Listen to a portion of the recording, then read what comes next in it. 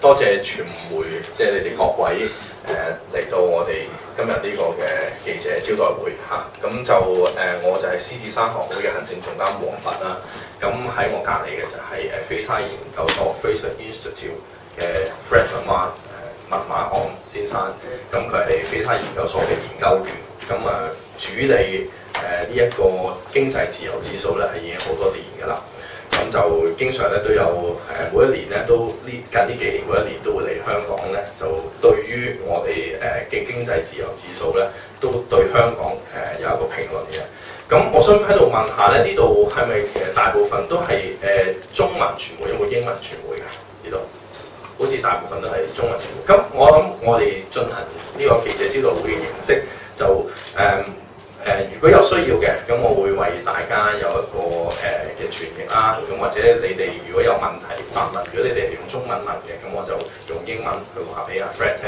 咁然後佢哋就答你啦。咁或者我就簡單嘅用中文咧去summarize 下佢嘅言論咁樣。咁有咩問題嘅就可以，你哋都可以舉手咁睇下我幫唔幫到你大家。咁就咁其實呢個經濟自由指數咧。喺舊年喺上一個月咧，就其實已經公布咗啦。咁但係咧，今次我哋邀請咧阿 Fred 嚟到咧，就係純粹就係按住香港我哋特別我哋而家有咁嘅情況啦咁去講咁呢個今次一個指數對於我哋香港嘅未來有咩啟示咧？我哋嘅法治特別咧，佢喺佢最初嘅新聞稿嘅時候咧。公佈喺上個月公佈新聞稿嘅時候咧，係對我哋嘅法治咧係有一啲嘅言論嘅。咁究竟呢個指數對於我哋將來我哋嘅法治香港法治係咩啟示咧？咁我而家將以下時間就將個 presentation 咧，將佢個presentation 就俾個時間佢，咁佢就會同大家講解。咁之後就歡迎大家提問嘅。So Fred, now I will hand over the time for you. Well, thank you very much, Peter. And let me thank you for coming here today. And let me thank the Lion Rock Institute, Peter, Wilson, Raymond, for organizing this event.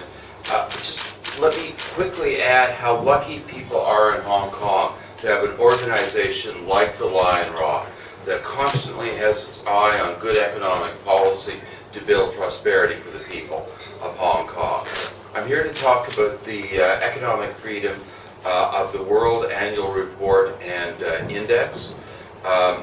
This measures, it's a 30-year project. The research phase involves 60 of the world's top scholars, including 3 Nobel laureates. It measures the extent to which people are able to make their own economic decisions.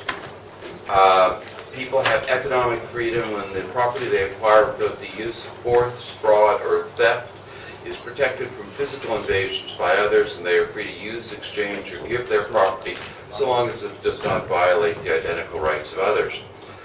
We look at 5 areas: size of government. If government taxes your property too much, or is so large that it reduces the space for free exchange, that reduces economic freedom. Private property and the rule of law, and this is what we are primarily here to talk about today. The rule of law is the absolute infrastructure of economic freedom. If your rights and properties are not protected from the invasions of others, or from a greedy elite, or from an overpowerful government, but if they are not protected by a fair and dispassionate rule of law, then economic freedom disappears. You can have weakness in the other areas of economic freedom and still have a high degree of economic freedom. Weakness in the rule of law is completely destructive for economic freedom and long-run prosperity. Sound money, government can tax your property away as easily through inflation as it can through taxation. Regulation and tariffs. Obviously, Hong Kong has built its great wealth on trade with the rest of the world. Regulation of business, labor, and credit. You should be able to start a business or close a business when you wish. Hire whom you wish or employ whom you wish, and lend to whom you wish, or borrow from whom you wish. We were just talking with some Australians who showed that it took weeks to register a business in Australia, where you could do it literally overnight in Hong Kong.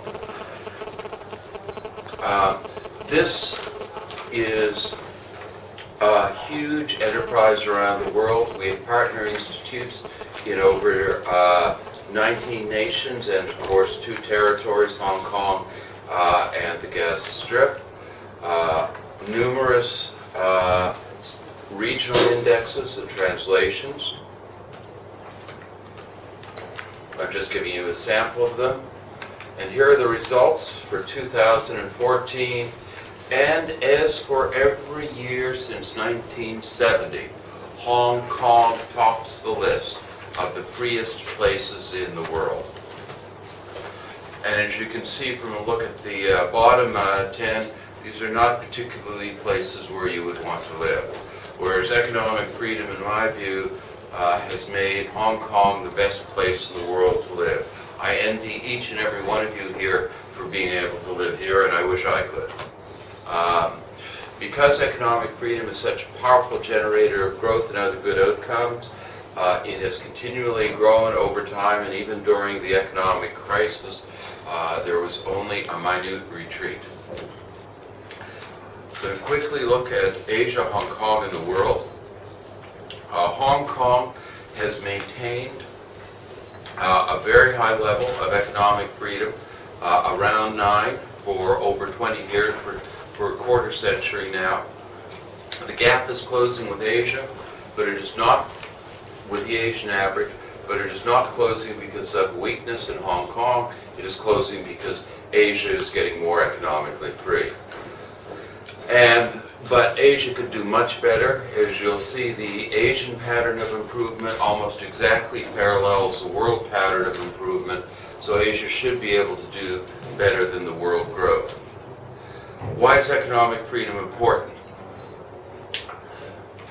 A century, more than a century of experience shows us that the drive and ingenuity of individuals beats government planning or greedy crony elites hands down every day of the week in producing prosperity. But it is also essential for other rights. Economic freedom liberates you from dependence on greedy elites, liberates you to express other freedoms and move towards democracy. It also changes the dynamics of a society. Without economic freedom, whoever wins power also wins control of the economy. They can reward their friends, their members of their sect, members of their tribe, members of their ethnic group. This sets group against group and divides society. However, and it's a zero-sum game in that you win by making others worse off, and that's a very bad dynamic. With economic freedom, you can only get ahead by improving the lot of others, by producing goods and services they voluntarily want. So you move from a system where you get better off by creating tensions and making others worse off to a system where you get ahead by making others better off. So as you can see, the most free quarter of nations have an average per capita GDP of about $40,000 a year, compared to around $6,000 for those with the lowest average level of economic freedom. Economically free nations grow more quickly. People say, well, economic freedom is fine, but it advantages only the rich and the powerful. This is the income of the poorest 10%. And as you can see, the poorest 10% in the most economically free nations have an average income of $11,000 a year. The average GDP, the average income of the poorest 10% in the least free nations is merely $1,000 a year. I spoke about how economic freedom generated other freedoms and civil rights, and this chart shows that relationship. Economic freedom battles corruption. If you don't have economic freedom and you have to give somebody's permission to do something, there's always someone to pay off. If you can do something without asking somebody's permission, then there's no one to pay off. Corruption dissipates. This is a nice chart. Economic freedom is an independent generator of happiness, and this appears to be because economically free people have control of their own fate, and when you have control of your own fate, your life satisfaction improves. And because you're an independent agent with your own personal opportunities rather than simply a member of a group, it emphasizes the need for a good education, and it closes the gap between men and women, girls and boys. Now I'm going to turn to a discussion that touches on the demonstrations that you all know are happening here in Hong Kong. There are many reasons, there are many motivations for these demonstrations. Of course, part of it is exactly what the demonstrators say, a desire for democracy. Part of it has economic roots. And part of it is concern that if the mainland exerts too much control over Hong Kong, it will erode the very institutions that have made Hong Kong great. Most specifically, the rule of law. Neither Hong Kong's prosperity cannot continue without the rule of law, and frankly, China will never reach Hong Kong's level of prosperity unless it develops the rule of law. Now, Hong Kong actually has a pretty good rule of law, but of the 5 areas of economic freedom I discussed, the rule of law is the weakest area already in Hong Kong. In every year going back to 1970, the rule of law is lower than every other category of economic freedom in Hong Kong. That said, Hong Kong still has a strong rule of law. You can see the average rule of law in the world, and you can see how much Hong Kong exceeds that average level of rule of law in the world. So while it may be a relatively weak area for Hong Kong, it is still a success for the people of Hong Kong. Now when you look at the gap between Hong Kong and China in the rule of law, you see a similar pattern. In fact, China is typically below the world average in rule of law.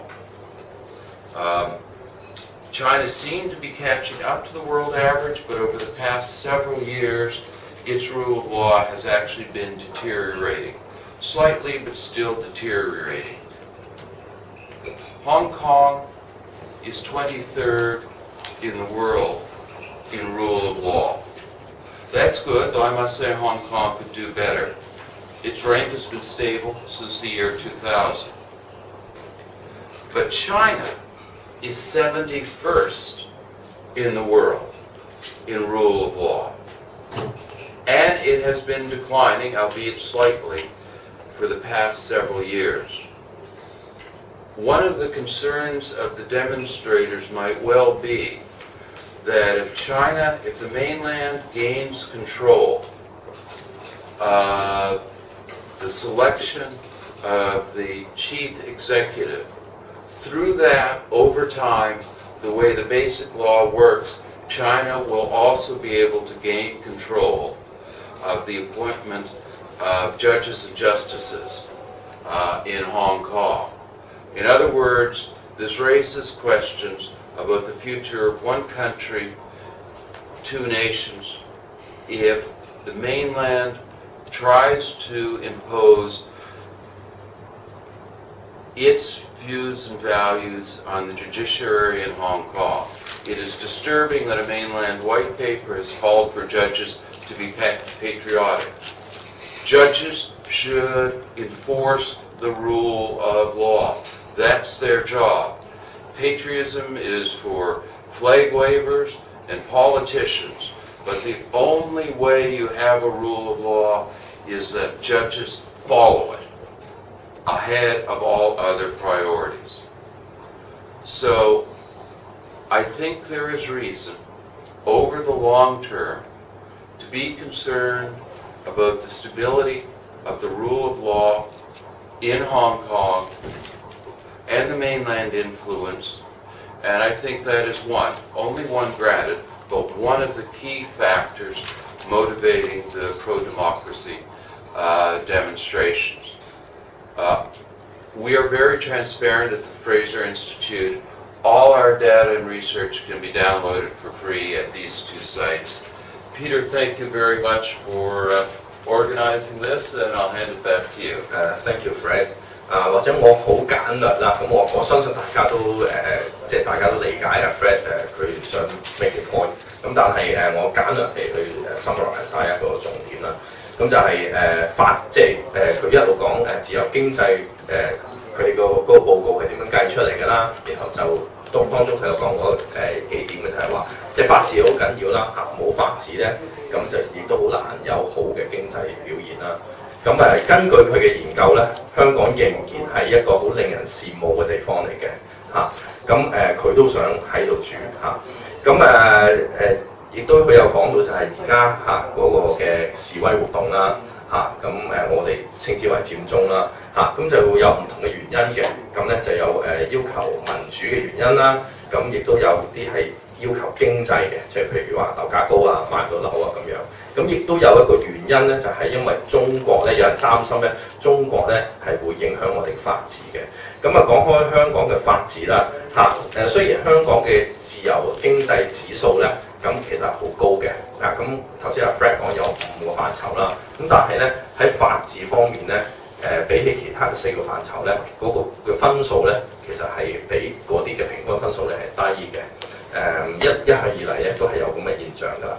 咁咧而我哋香港嘅法治咧就有別於我哋嘅總分啦，我哋總分係排第1啦。咁但係咧我哋香港嘅法治咧現在咧就係世界排第23嘅。不過雖然話我哋係排第13，咁但係咧香港嘅法治咧仍然都係遠高過世界同埋亞洲咧嘅平均數嘅。咁特別咧係同我哋嘅祖國大陸政府咧去相比咧 ，What's the ranking of rule of law for China? 71st。咁就中國咧嘅法治咧係排第71啦，咁就同香港咧係有一個嘅差別嘅嚇。咁另外咧，阿 Fred 咧都有講到啦，咁就係即係對於我哋嘅司法制度嘅獨立嘅司法制度咧。係如果我哋係冇一個即係點解佢解釋就點解有人係希望要求有民主咧？就係因為我哋嘅司法制度就係由首席大法官咧係去領導啦。咁而首席大法官咧嘅任命咧就係由特首啦嚇。咁當然亦都要通過立法會啦。咁但係咧主要咧就係由特首咧去nominate嘅，去提名嘅。咁如果你冇一個民選嘅特首，咁變咗佢揀嘅大法官咧，咁亦都係有咁嘅可能性從呢一方面咧係去影響到咧我哋香港嘅司法獨立嘅。咁我大概係咁樣即係做個總結啦。咁就而家so now we pass the time for the floor to raise questions。你哋如果有問題嘅就隨便可以發問，英文、中文都可以。都想問翻咧，因為而家即係喺佔領中環有好多地方嚟，即係金鐘又或者旺角咧，都係有啲即係禁制令，即係已經落咗嘅。咁亦都即係有啲即係立法會議員啊，又或者有啲知名人士都話，即係而家係一個公民抗命，咁所以就唔需要即係遵守呢個禁制令嘅。咁其實即係會唔會覺得呢一樣嘢會即係影響到香港嘅法治啊？會令到嗰個即係香港嗰個即係呢一個指數啊？呢個費沙研究所呢個指數喺法治方面會即係有機會受到影響，甚至降低。The question is, now we have the civil disobedience activity outside the government office, and actually the court in Hong Kong has already issued prohibition, asking the crowd to leave. but because the crowd is saying that we are doing civil disobedience, we should stay here. So they are not following the order from the court. So his question is that is the activity itself is a violation of rule of law? What's your view on that? Yeah, it's a very difficult question, and I'm glad you raised it. Civil disobedience within bounds, nonviolent civil disobedience, has been used by many peoples at many times to gain rights and push forward the cause of freedom. It is, however, ironic, and there's. Do you want to stop? It is, it is, however, ironic, and there's no way around not admitting this, that one of the goals of the demonstrators is doubtless to preserve Hong Kong's institutions, particularly the rule of law, and yet they are breaking the rule of law in doing it. So there's no neat way to close the circle on that. Fred 嘅答案就係話，其實世界各地咧都有呢啲咁嘅公民抗命咧，係爭取呢一啲嘅權益嘅。咁但係咧就係佢都認同咧係非常之諷刺嘅，就係要求公民抗命有啲情況就係要求公民抗命嗰啲人咧佢係希望咧係保存我哋嘅法治，但係諷刺地咧又喺佢哋嘅活動當中咧係破壞嘅法治。咁佢話即係呢個係世界好多時候就係咁樣發生嚇冇一個好圓滿嘅一個答案嚇。But then I mean, would it affect the economic freedom index of Hong Kong, in particular the rule of law? I mean, in this regard, because the injunction has been ordered, but then the protesters outside the government headquarters or in Hong Kong, and they don't follow the injunction. So yes, as I say, it's an irony or a contradiction that's going on, and I can't square the circle. I can't make that consistent. All I can do is acknowledge that you have a good point. But his point is, will it affect our standing next year? My apologies. We only use third-party data, so our index is objective rather than subjective. So this data is based on the year 2012, and it's going to be very interesting to see what happens in future years, how the demonstrations, the response of the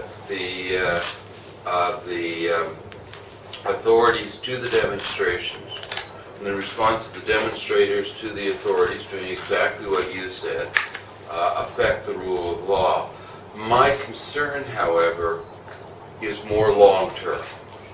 You know, the demonstrations themselves may have an impact and may have a negative impact on the rule of law.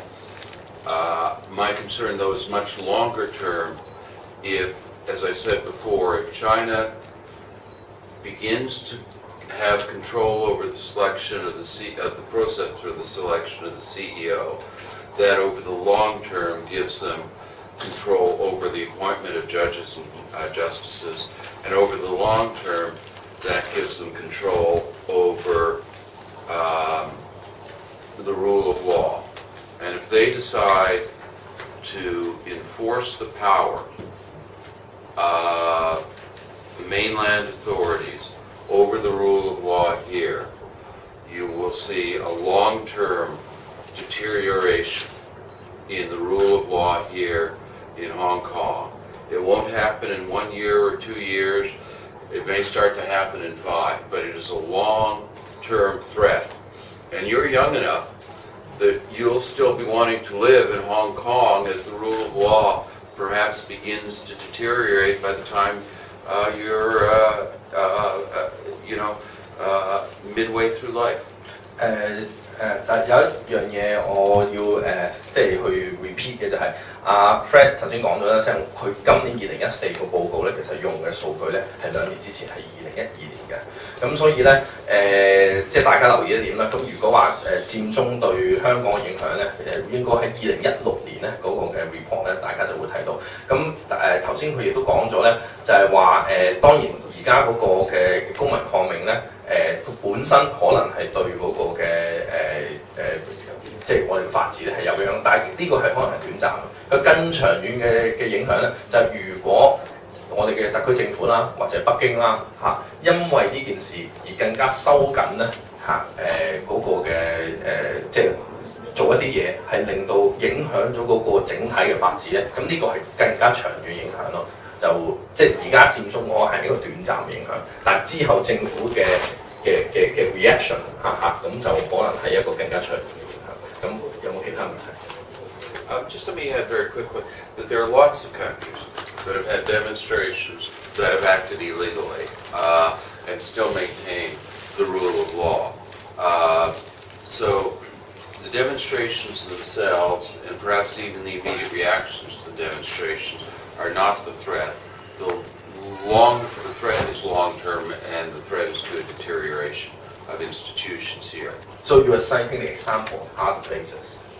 Places that have demonstrations and yet maintain the rule of law, sure. The United Kingdom has demonstrations, and they maintain the rule of law. My own country of Canada has a very high rule of law, but we've had violent demonstrations over international trade, and I think this will shock you. We've had violent demonstrations over hockey games in Canada. So you can have these things without destroying the rule of law. It's the institutional threat that is an added dimension here. Fred 就話佢用即係香港就啱啱發生啦，咁但係佢用過好多其他世界嘅例子，頭先佢用英國或者加拿大咧，都曾經有一啲係非法嘅活動咧，就去爭取一啲嘅權益嘅，咁但係咧就冇長遠影響到咧嗰個法治嘅，咁呢個就係頭先佢嘅答案，係咁其他有冇咩問題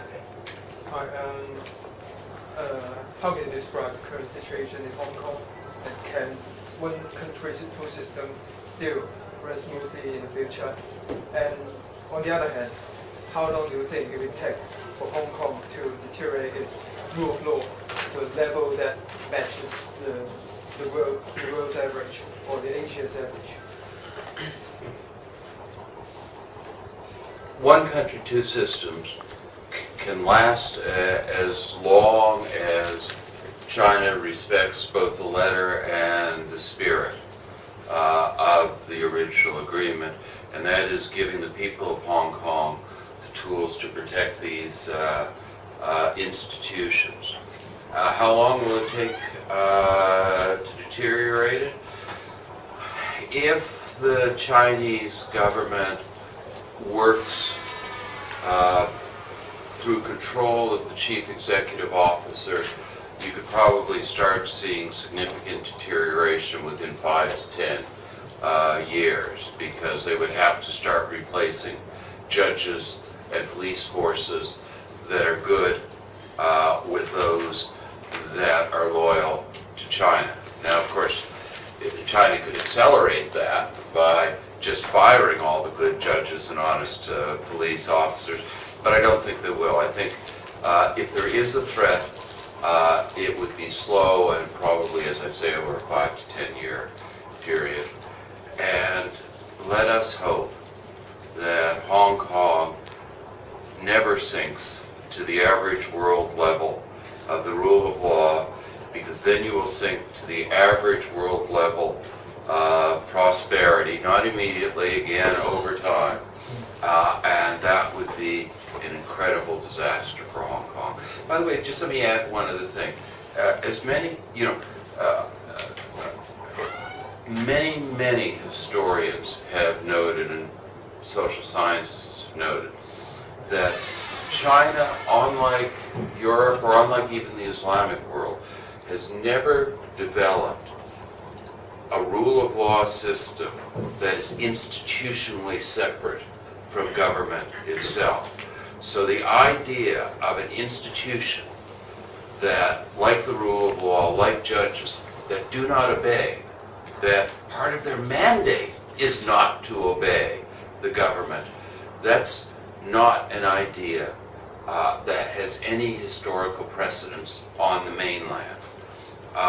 That doesn't mean that it's not something that people here in Hong Kong want. People, when they see the rule of law, whether they're Chinese or Arab or European, like it and want to support it. So the fact it doesn't have historical precedent in China creates a risk, but that doesn't mean it's not something the people in Hong Kong themselves want. Fred 就講咗一個好有趣一點，就係中國嘅歷史裏邊咧係未出現過咧係有法官咧，即係法官就經常都係為國家政權服務嘅，就未出過好似咧西方世界咁咧法官咧係要同政府去制衡嘅，咁佢講咗呢一點啦。咁仲有冇其他咩問題？咁佢頭先就話即係有擔心中央會影響法官啦。咁第一其實佢熟唔熟到基本法即係司法程序嗰部分嘅。咁第二即係佢會唔會講到即係假設基本法同埋假設基本法不變嘅，其實中央點樣可以影響到即係司法人員嘅任命啊？So this gentleman's question is, if you are worried about Beijing to influence the selection of the Chief Justice. Are you very well read of the basic law? Are you very familiar with the basic law? And secondly is, do you know the process of how the Chief Justice is selected and how China can manipulate the selection of the Chief Justice? China cannot directly appoint the Chief Justice. That is done by the Chief Executive Officer here in Hong Kong after advice from the JOCR. What's that? The Justice Officers Recommendation Committee. Now, so if China controls the Chief Executive, it then, through the Chief Executive, controls appointments. The Chief Executive controls appointments through two means. One, he makes the appointment, or she makes the appointment. And two, he or she appoints the majority of the members on the JOCR. So the Chief Executive Officer can appoint. So Hong Kong can appoint, let's say Hong Kong controls the selection process for the Chief Executive Officer. Then the Chief Executive, can then control, perhaps at Beijing's bidding or perhaps just naturally, the selection of the JOCR, and then can appoint justices recommended by the JOCR, even though the JOCR is in effect controlled by the Chief Executive. So yes, China has the tools to do it, but indirectly has the tools to do it indirectly if it controls the selection of the Chief Executive Officer. That's also why I say it would take time. It's not an immediate, it's not something that will happen tomorrow unless the mainland violates all its agreements.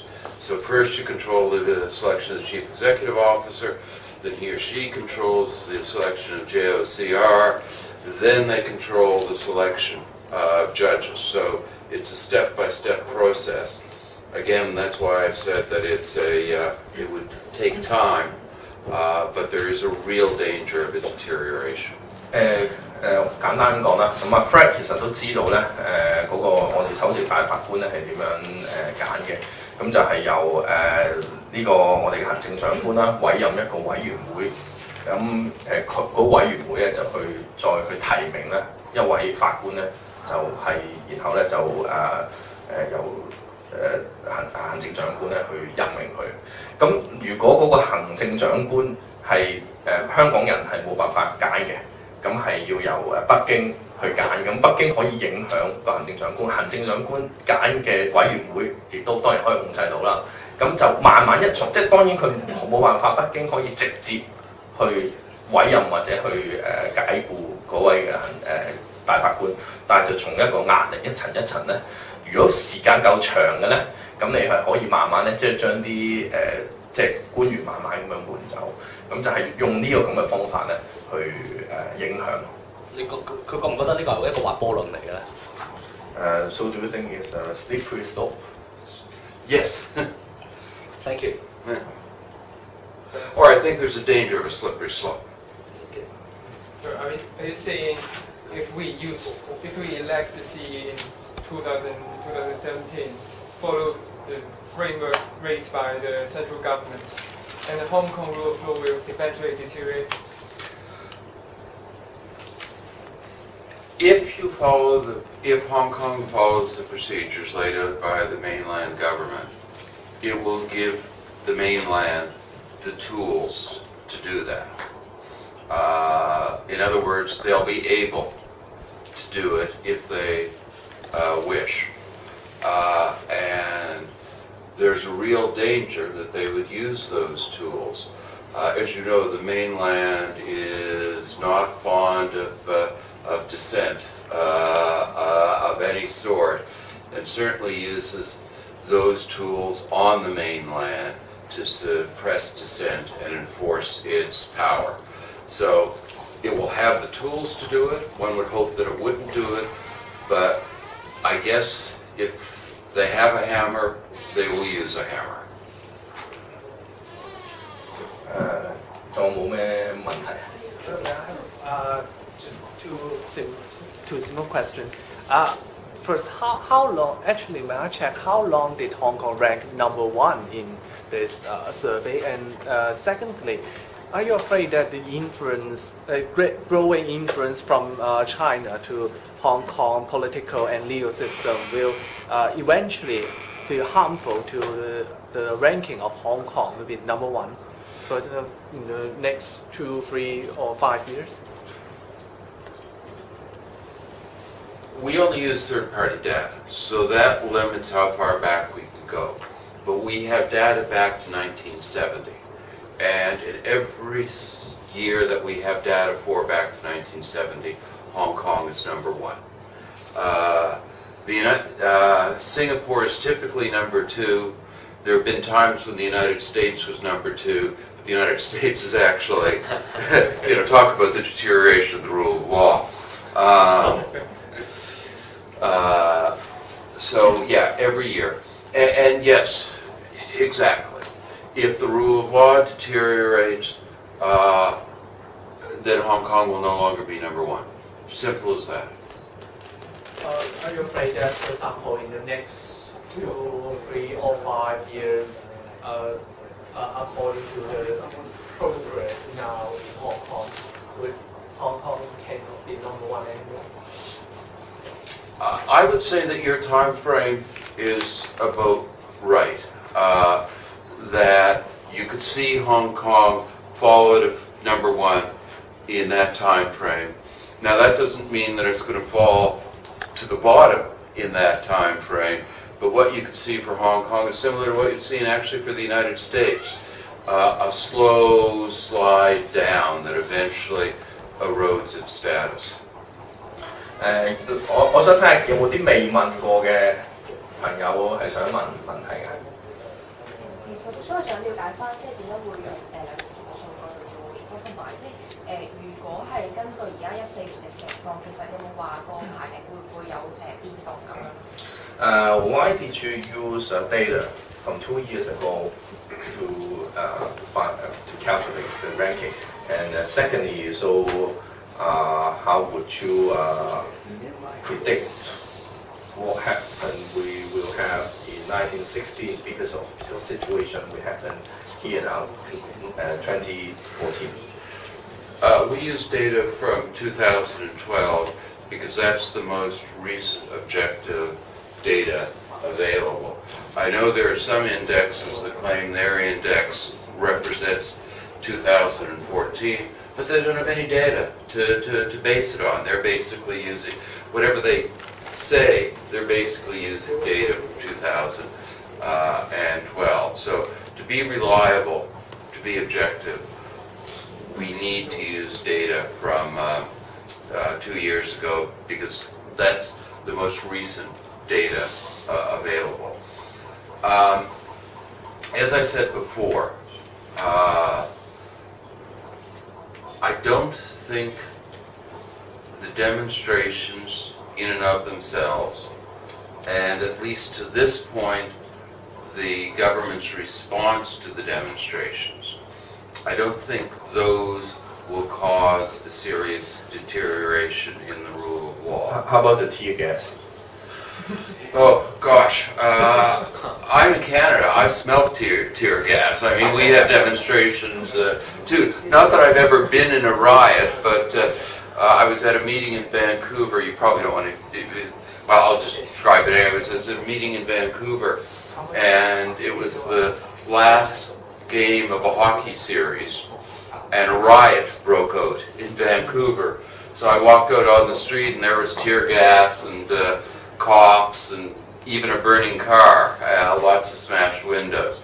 So it's not the actual demonstrations or the response to the demonstrations that will have the effect. It's what the demonstrations are about that might have the effect.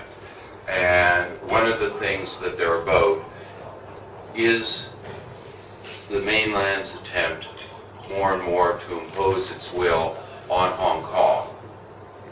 And that creates the danger of imposing its will on the legal system. And when a government imposes its will on the legal system, you no longer have the rule of law. So again, just to stress and repeat, and I apologize for this, it's not the immediate effect of the demonstrations, unless the Hong Kong government decides to use a very militant military act. It is the long-term potential deterioration that the demonstrations are partially about. Maybe you want to tell our friends more on what kind of primary data to compile your index. Sure. This is the data that we use to compile the rule of law. So we have 9 separate components, and as I say, we only take data from third-party sources.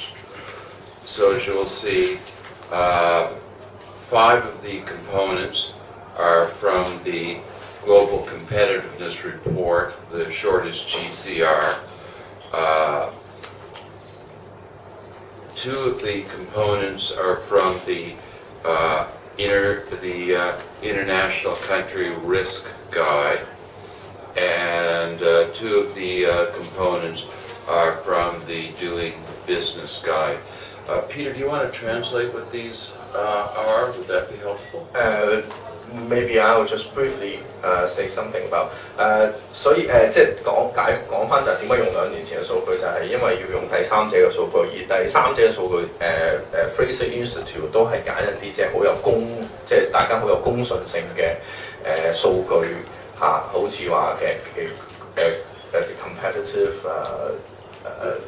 It's the Global Competitiveness Report， 即係好似世界競爭性嗰個嘅報告嚇，即係呢一類係好有公信性。咁佢哋再將呢啲數據擺埋一齊咧，咁就有呢一個嘅佢哋嘅指數出嚟。咁所以點解要有一個2年嘅滯後啦？咁同埋佢頭先都重申就係話嗰個嘅即係本身嘅示威或者係個警察嗰個嘅一個反應咧，係短期唔係咧係有一個影響個法治，好大嘅法治，而係個問題就係一個長遠，即係當政府發覺有個咁嘅叫做動盪啊咁嘅情況，然後佢哋點樣去之後去做一啲嘅行動，係呢個係長遠影響我哋嘅法治。咁仲有邊啲朋友係問過問題嘅？如果係嘅就俾翻 OK。I would like to ask, since Hong Kong always ranked as the first and Singapore always followed by the second, do you think Singapore actually has already posed a really big extent of threat to Hong Kong? Oh, there are lots of competitiveness threats to Hong Kong. Singapore is certainly one. Hong Kong still has a small but significant gap over Singapore. I'll just try to get that back so you can see it. But yes, it is a danger, and another danger to Hong Kong would be if China decided to favor Shanghai. In other words, put government weight behind Shanghai as opposed to Hong Kong. There you can see Hong Kong compared to Singapore, and as you can see, Hong Kong has, a substantial thing. So, again, I'm talking time. It will take time for Hong Kong to lose its number one position. 即係阿 Fred 都話香港係面對新加坡嘅競爭啦，咁但係我哋同新加坡嘅距離咧都有一段距離嘅。But Fred, I have one question. How do you compare the rule of law of Singapore versus Hong Kong? I can look that up, but I don't have that right off the top of my head. Hong Kong, by the way, is 8.98 compared to 8.54 for Singapore. And I'll look that up while we're talking. 其他人仲有冇啲咩問題？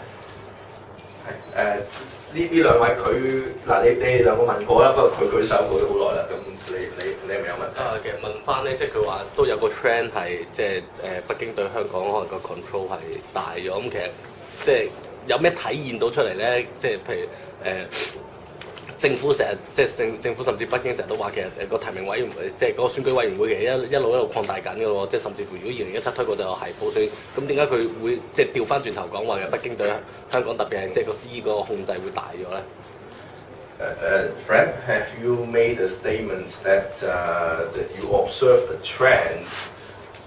Beijing is increasingly exerting their influence on Hong Kong politics. Have you made a statement like that? I think I haven't made a statement like that, but I think that would be an accurate statement to make, and I'll explain why. But first, I'll answer your question. Hong Kong scores 7.96 in rule of law. Singapore scores 8.35. So Singapore already has a substantial lead over Hong Kong in this area. The attempt to manipulate the school curriculum, which was fortunately pushed back, is a sign of it.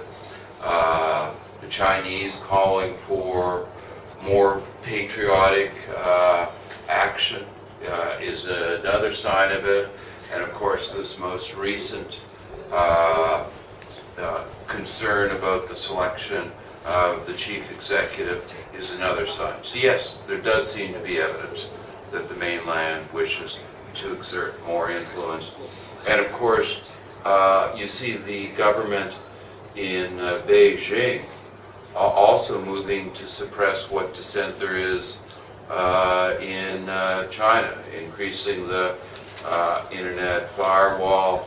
Arrests of dissidents are up, so there seems to be a general move towards assertion of more authority. How do you think about, because Beijing said that the nomination committee for the chief executive, they are, this gentleman is saying they are loosening the requirements, adding democratic elements for the nomination committee. So do you think Beijing is loosening their influence on Hong Kong politics in that area? Do you think so? You know, the old communist states used to have, what is the wording in the agreement, full mandate, you know, where everybody votes, what's it called? You know, where everybody votes. Universal suffrage? Yes. The old, thank you. Not only do I need a translator into Cantonese, I need a translator into English too. The old communist states used to have universal suffrage, but you could only vote for a communist. This, you know, so everybody could go out and vote so long as you voted for whomever Moscow or Beijing or Warsaw, when it was a communist country, wanted. And it seems to me that while what China is proposing for Hong Kong is not at this moment as brutal as that, seems to me there are great similarities. And communist countries with universal suffrage were certainly not democracies. And universal suffrage was meaningless because all you could do was vote for a communist who was loyal to whoever happened to be in power in Beijing or Moscow or Warsaw. 阿 Fred 頭先有講啦，就係即係好多以前嘅共產國家都係一人一票普選啦，咁但係你只可以選翻共產黨員嚇，咁嚇我諗佢應該解答咗頭先嘅問題，咁係好 OK， 仲有冇其他咩問題啊？我想問下其實民主同埋經濟自由有冇關係？因為香港從來冇民主嘅，但係香港一路都係排第一嘅經濟自由。Gentleman's question is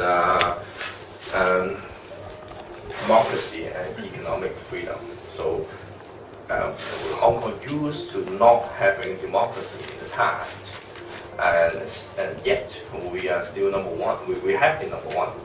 So is democracy a parameter in terms of economic freedom? No. Democracy is not a parameter of economic freedom, nor is it a parameter of freedom in general.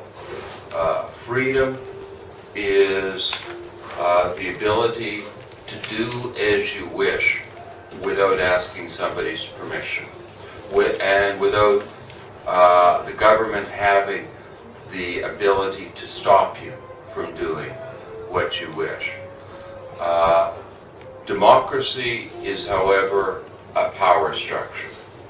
As the famous philosopher of freedom, Isaiah Berlin, said, the question of who rules me is logically distinct from the question of whether I can do as I wish.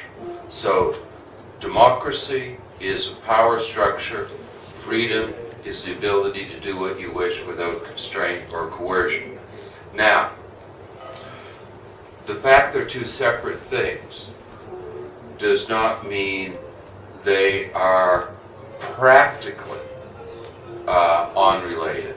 So democracy is probably the best protection of freedom. You don't need democracy to have freedom, but to have stable, long-term freedom, the experience globally is that that only happens in countries that have democracy. But no, it's quite possible to have a very high level of personal freedoms Hong Kong has had without having a democracy.